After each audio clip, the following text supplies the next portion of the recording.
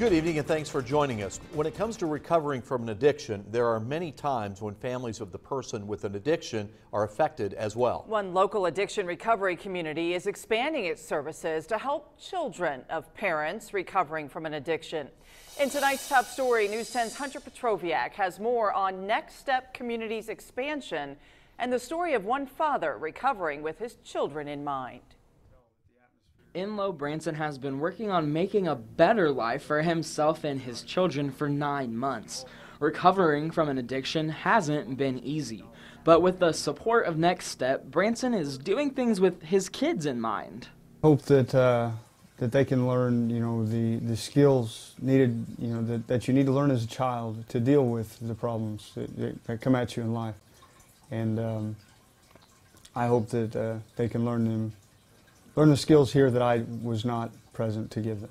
Branson is excited for his 4 children to come to Little Steps with him. I hope they just learn to be children, and not just children. Children are meant to play and meant to have fun and not have the worries and the cares that you normally get in an addicted home. Little Steps Daycare has been in the works for a year now. The program will offer structured learning, after-school tutoring and mentoring, and many other organized activities. Next Step Foundation Executive Director Dana Simons says it's a different way for kids to deal with recovery. It's a very unique program. Allows the kids to express their emotions and understand things that sometimes kids have a hard time doing, especially when they're from a home that has suffered from addiction.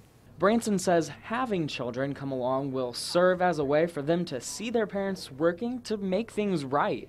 But for them to be here and see their parents doing the work, to see them going through the process, I think it will bring love into the child's heart, and it rebuild that trust that a child loses for their parents in addiction. In Terre Haute with Chief Photojournalist Mike Latta, Hunter Petroviak, News 10.